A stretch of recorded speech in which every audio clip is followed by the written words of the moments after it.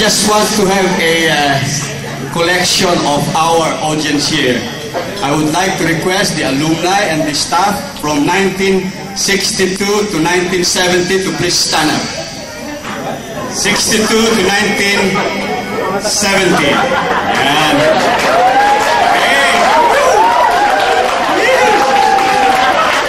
yan ang mga bagets.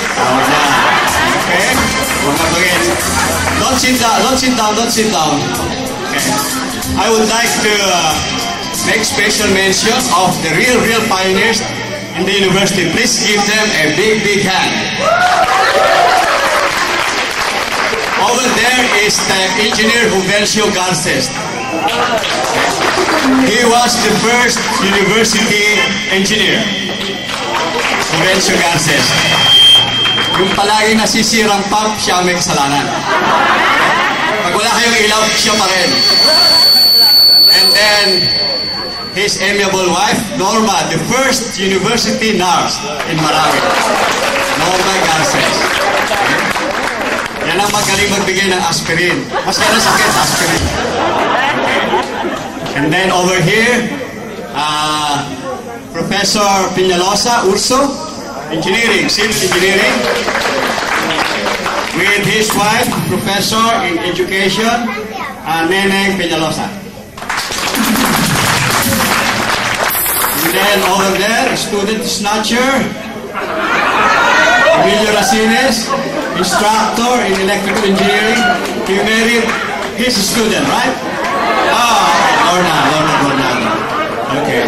And of course, I'm equally guilty of that. I'm also a student snatcher. My wife, Marlene. Okay.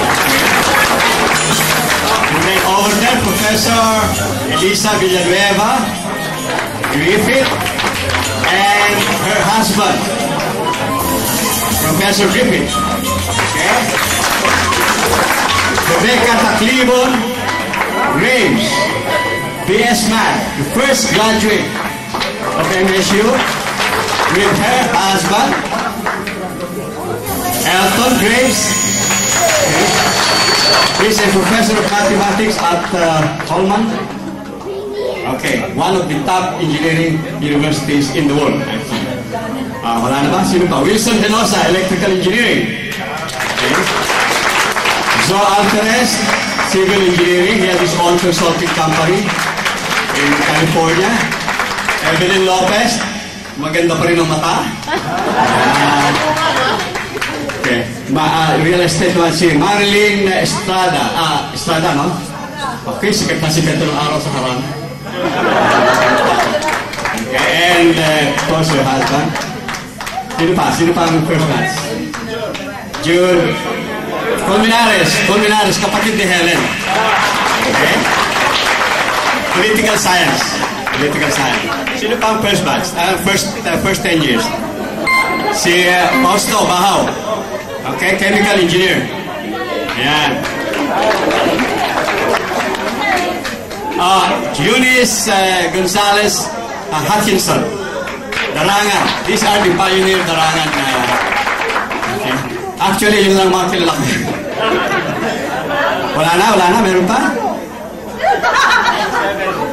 Sino ka ba? Si Alice Laurel. Alice Laurel, kapatid ni Willie Laurel. Okay? Nursing. Wala na. Dr. Samalio, bakit kayong ka lang? Okay? Even before MSU was established, this fellow has been with MSU. He was the first university physician. Dr. Samalio, with his wife. Sino pa? Wala na. Our doctor. He's going to give us a concert and you wouldn't believe what you're going to hear tonight. Dr. Osopay Kadar. He has a BS Fisheries from MSU, but now he has a PhD in ethnomusicology. One of the very rare people who have this degree. And out of his own love for MSU, he brought his MK in here, Mindanao Kulintang Ensemble. They perform in New York, in Japan, at the Smithsonian Institution. they actually graduate the Kulintang that we hear at the campus to something that is much, much more sublime. Okay, they have concertized this art of Kulintang and the Agong playing into something that is being appreciated by the international audience now. And we are going to hear them play that, okay? But before that, I would like to call on the alumni and staff from the 1970 to 1980. 1970.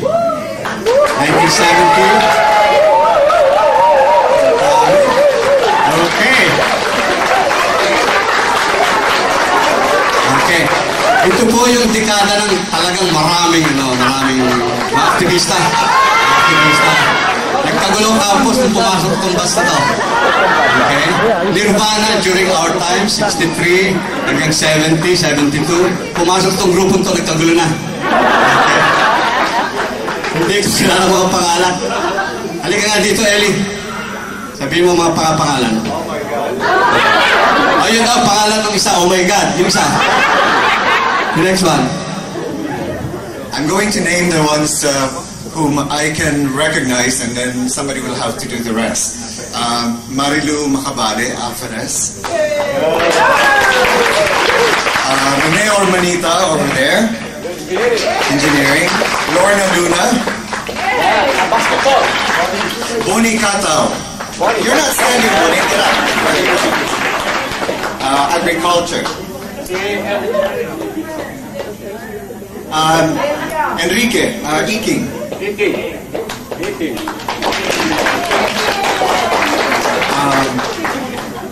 Who else? Is that Leti Colmenares. Dati pangalan niya Uro. Leti Uro Colmenares. Napangasawa niya yung gwapong Serapin. And then of course, Perla over there. Okay, give hand. Perla. Ito ang ating mastermind dito. Ako second fielder dito. Advisor. Perla is the brain of all of this reunion thing. Okay? So let's give a big hand for Perla. Have it! Tapos yung alalay niya, super alalay, si John. Okay? John was the first American student at MSU. Okay? He was with the military. He came from Vietnam. And he wanted to find a real fine Filipino woman. Naghanap yan sa MSU, nakakita. Napangasawa sa Perla. Okay? Sino pa? Sino pa?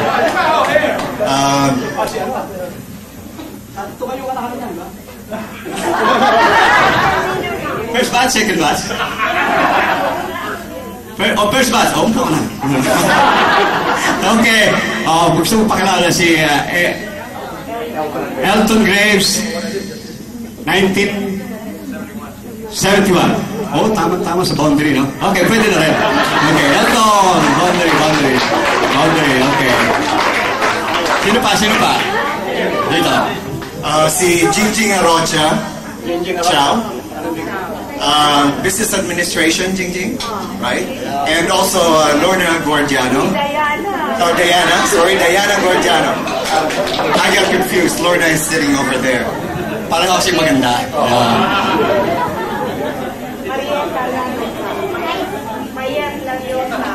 Mayet Lariosa.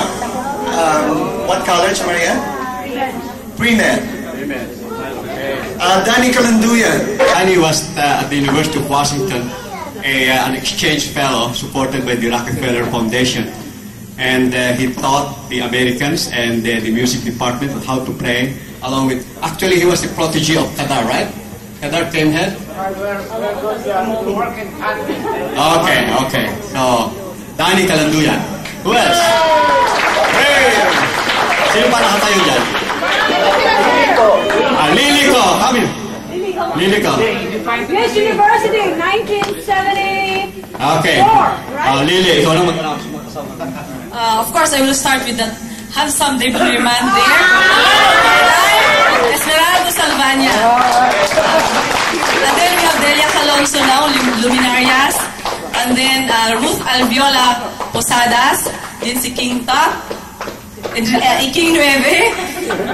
Malu Intong. And then Rose Santos Chua, who was Miss LA in 1974. And then Edwin Intong was, I think he graduated magna cum laude engineering.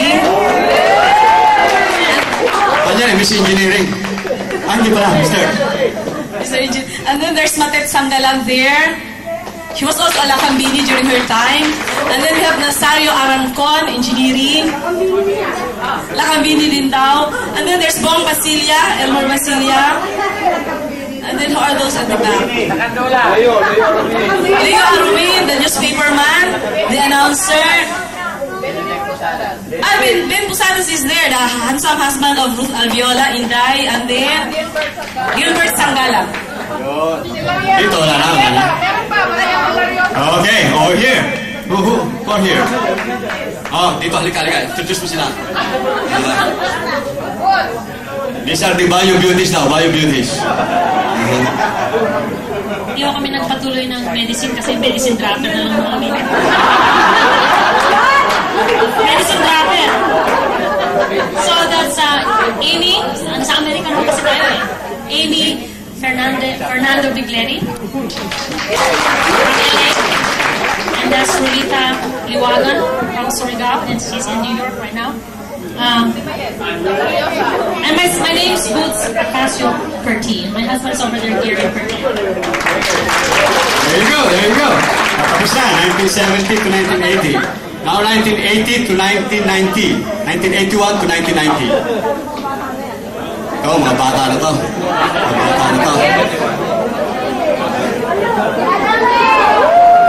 Dito. Matet, halika rito.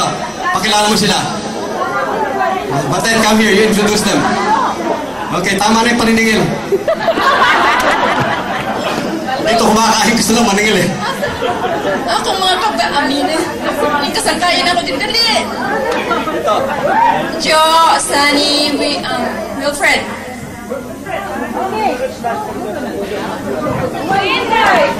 Charlotte!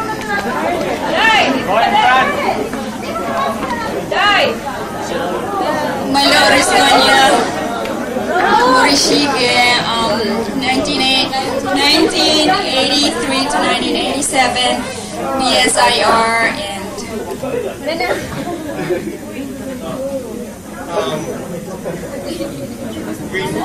Iba talaga ang mga mukha ng bata, ano? Banat na banat yung balat. My name is Wilfred Tagut from Trento.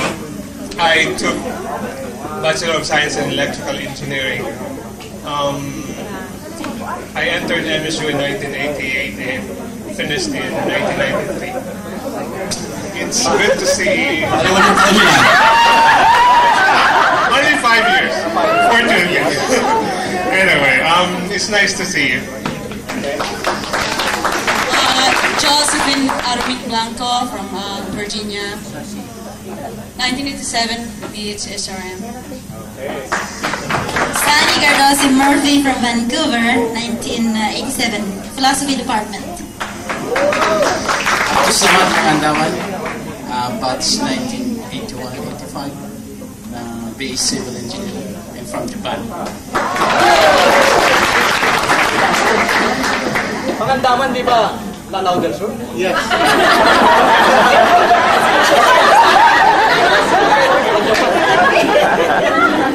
My name is Juna Badilla from New York. I graduated in 1981 in engineering. Raul Bantuas, I was a faculty in the College of Business Administration from 83 to 90. Ito ating webmaster.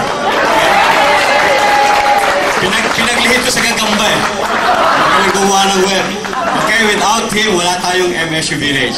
He's the one manning the thing there, okay? Okay? Mga guwapo man itong mga 1980, 1990 na to. Okay, sige. Pangandaman, you're from Japan or another store? I'm from Laos actually, but I live in Japan now. Doon siya tatrabaho. Akala ko doon pinanganak. Ano eh? Japan daw siya, okay. 1991 to 1999. In last year. To year 2000. He has been studying for the last 12 years in the Okay, I would like also to commend those alumni who came all the way from Marawi and Iligan.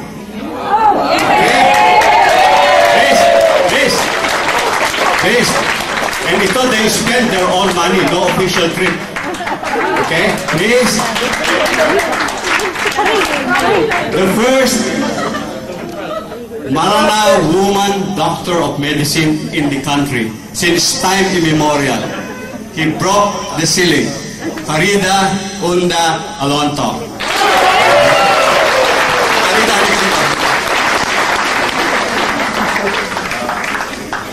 Her husband was the former president of MSU, June Alonto. Good evening to you all. Assalamualaikum. Nice to see you all. And I bring the greetings of all the MSUans from Marawi, Iligan, and General Santos, and Tawi-Tawi. Farida was telling me the story of her coming here. Her visa was denied. Kasi sabi, masyadong magaling to. Baka hindi na makakunin ng mga Amerikano. Baka nilumalik. So her husband has to talk to the ambassador. Sabi niya, she has to be there. She has to be with the alumni. Okay? She was also a member of the first batch, right? Okay. Ang dami nagkakagusto dito din. Hindi lumalapit. At naliligaw. Okay. Sino pa yung mga galing sa... There are two more. 40? Is that 40? Galing sa Marawi. 40s. Asan sila? Wala sila? Eldigario Gonzalez and Gay Manuel, Mr. and Mrs. They came all the way from Zamboanga, spending their own money. Okay? Si Mrs. Ellie nasan? Okay? Ako nga galing Washington, nag-ipon pa ako for 2 years para makapunta rito. Okay? Or, sino pa ang introduce natin? Engineer. Ano pa? Si Roger. Master builder. Halika dito, Norma. Gusto mag-announcer din eh. Okay. Sige na. I don't know them eh. Sige.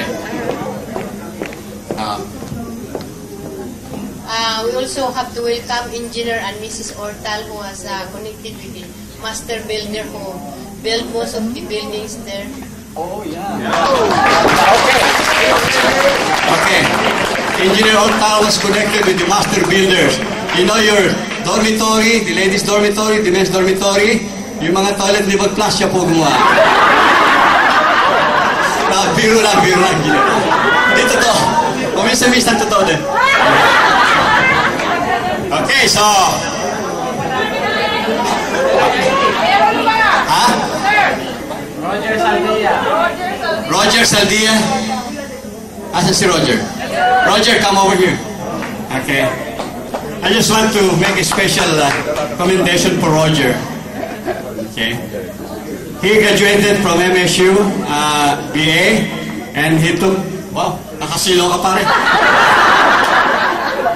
Royal Color. He took his master's degree at the Ateneo, and then he took another master's degree, MS in computer science, and he is now a partner at the IBM in Chicago for their international program. Yung po mga souvenir ninyo na binibili, lahat-lahat galing sa kanya. Okay? Yung bayad natin sa social hall sa taas, kanya pa rin. Okay? Yung kakainin nyo bukas, sa kanya. Okay. Sige. And he's with his wife, right? Okay, Mrs. Saldia. Over there. Tapos na introduction, meron pa ba? I don't want to miss anybody. MSU IT, nasan yun? Dito. Miss Sandra Unda. Sandra? What's Sandra? Sandra Unda. At saka yung ma'am. Oh, Sandra! Come over.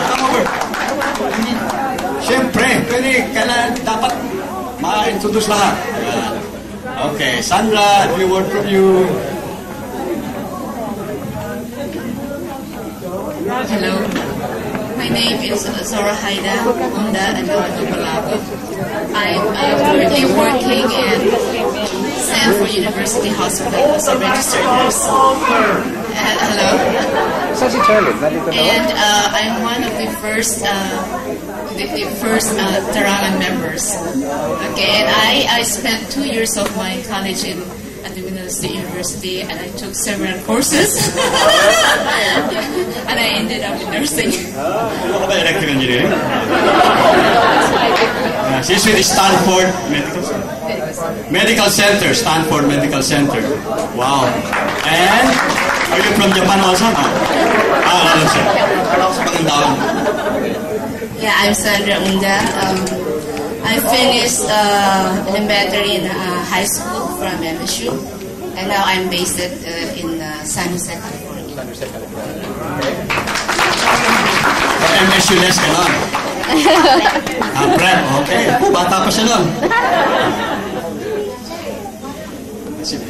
May introduce daw si Pogi.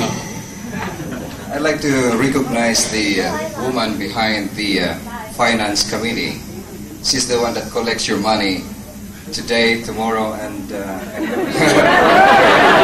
like to introduce Charlie Trusal. And assisting her is Marilo Morishiki. These are the two ladies behind Las Vegas function here. So, Char and Marilo, thanks a lot, and let's give them a big round of applause. Has everybody been counted? Count na? Wala na? Okay, come over! Siyempre, dapat lahat ma-introduce. I am Josephine Agbayani, batch 65. Hi. So I'd like to know if there is anybody here from batch 65. Okay. Batch 65. You know, Attorney Agbayani, he was the Dean of College of CD and PA. And she is the daughter of Joe. Di ba? Niece pala. Okay, niece. Asa si Joe? They're coming. Si Joe, darating po sa linggo. Joe Agbayani, he will be arriving Sunday. Okay? Right, I finished from the College of Education, and I'm now exam assistant. Okay. College of Education, estudyante mo na yun. Pumasa ba?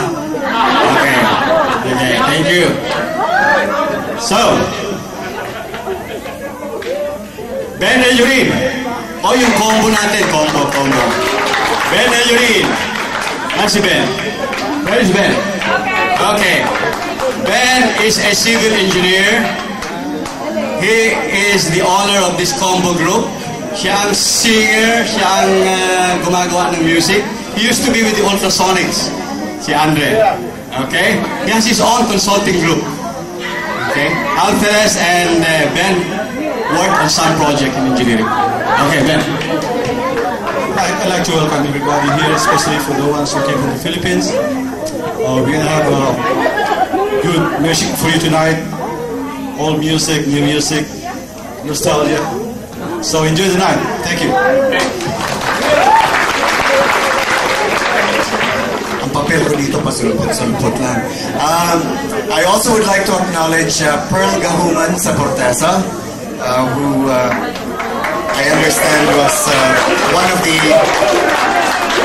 regional group that helped organize this, and also Sir Rafi is going to do this. The IIT delegation. IIT delegation, where's that? IIT from Iligan. Sige, IIT. Dito. Okay, ang mga IIT sunod sa araw eh. Okay? Thank you very much. Okay, ano ang pangalan nyo? Dito. Okay. Ang mukha ni Odi Corpus to. Hi, good evening. I'm Willie Makawili, former faculty member of the Chemical Technology of MSU IIT, year 1977 to year 1988.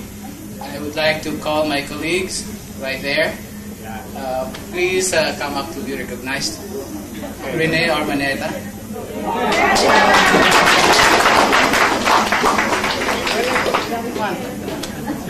Rene, Marawi yan. Upo ka ulit. Marawi ka eh. Diba? IIT lang eh. IIT. Then we have Bing Atsas Ormanita.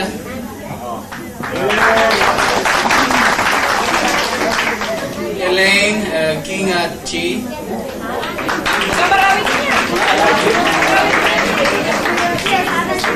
Gano'n. Mga nag-i-spy to, nag-i-spy kung paano ang reunion. Welcome, mga IIT. After that, labas na kayo. Okay. So, ito pa, isa pa last.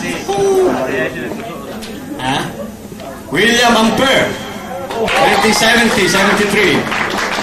Asa si William? Ayun, okay. Hindi ba tumayo ka na kanina? Okay. Hindi doble na kayo. Pero doble, ito na last na doble ha. Bro, pwedeng doble dahil ang katawan ko doble na. Doble. Okay, I would like to welcome everybody here, especially our friends from the Philippines. At saka, if you happen to be in Washington, D.C. or around Maryland area, don't be ashamed. Just feel free to call me, and our house is always open to everybody. Okay? Hindi ako nag-graduate ng MSU, pero I didn't finish and graduate in MSU, but my heart is always with MSU.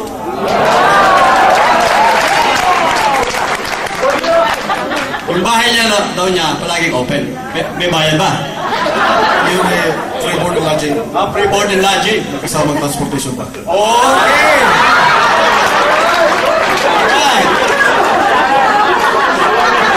Okay. Simple lang address niya. Simple lang. The White House, Washington, D.C. Okay. William Amper, the White House, Washington, D.C. Okay. Pagdating nyo doon, sabay ilag. Okay. Now, may I request Kadar here. This is Sip. Isa pa, ang dami nga eh. Si Roderick Ramirez. Engineering. What year, Roderick? 68 to 70. Okay. Wow! You finished engineering in 2 years. Galing! Woo! Yung isa 8 years, ito 2 years lang, tapos na. Nang ikaw isilang nagkila ang hangal, ating pagkaburi, itong pamantasan, ang buhay at pag-ibig sa kanya inaalay. Saan man naroon ay bigyang karangalan, dakilang paaralan, parantasan, Mindanao. Nang ikaw isilang nagkila ang hangal, ating pagkaburi, itong pamantasan, ang buhay at pag-ibig sa kanya inaalay. Saan man naroon ay bigyang karangalan, dakilang paaralan, parantasan, Mindanao.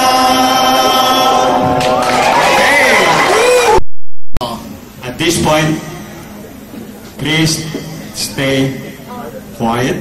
We are going to have a very sophisticated Kulintang concert. I am saying this because our concept of the Kulintang is what we heard from the MSU. Okay? But Kadar Usopay and Danny have come to America and conquered the country in terms of bringing the Kulintang to a sophistication of the artist, okay, of the experts in music. And they have done this many times. They have been playing as a group in the last 20 years. As I've said, they have performed in Japan at the Smithsonian Institution in Washington, D.C., in New York, and some other places. Kadar is a PhD in ethnomusicology.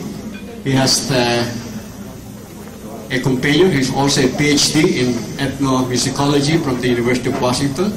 In fact, he now lives in Japan, and he came over just to play for us.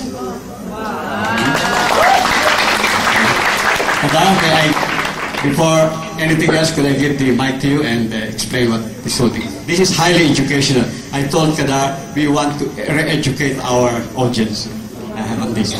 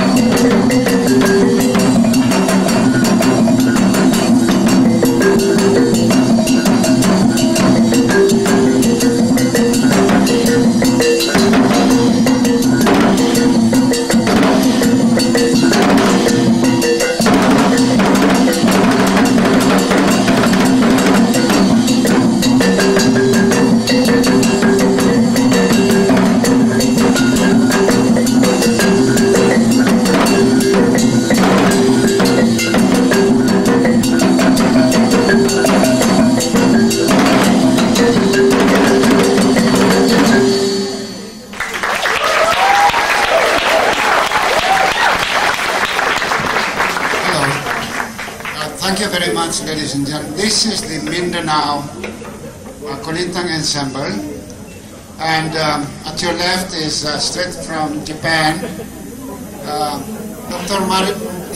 Dr. Yostaka, we call him Madi Terada. He has studied the Maguindanao and Morena Kulintang for over 20 years, and to his left is Mr. Scott Schultz, studied just as long from Seattle. Scott. My left here is Daniel Giray. He was born in Hawaii, Filipino parentage. He's an instructor of dance, Western dance, and all dances. But he studied the Kulintang, these two traditions for the last. It's now going on 12 years, right?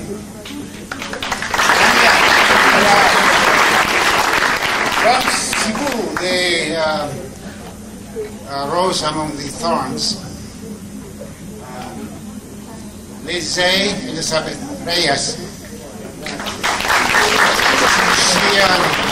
She's a graduate of Theater Arts and Communication, University of the Philippines. She's an actress and also a dancer.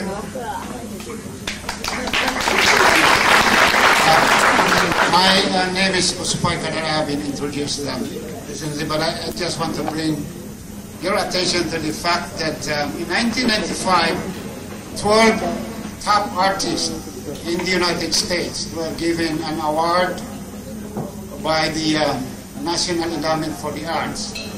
And among the 12, for the first time, there was a Filipino in the person of Mr. Danungan Kalanduyan from Datupian, Cotabato.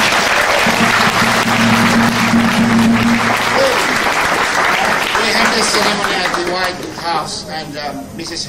Hillary Clinton was the one who gave the award.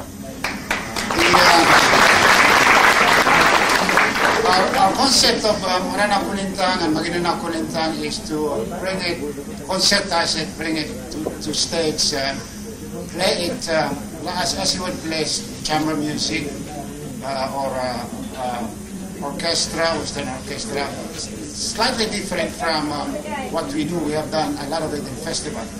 So this is what we do, and we have been all around. We have done a lot of national tours. That first piece you heard was Maranao, Kapagunor, and the next piece will be explained by the player.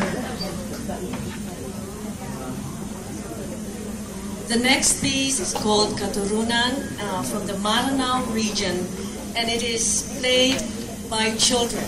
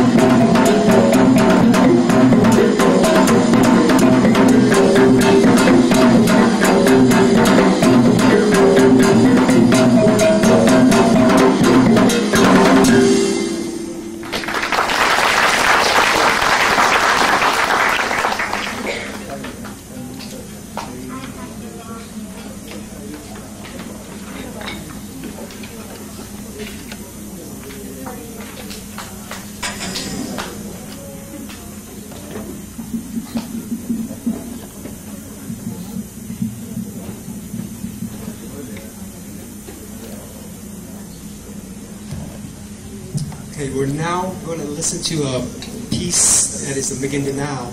It's a little bit more faster, and it's usually played by the newer generation of Kulintang players.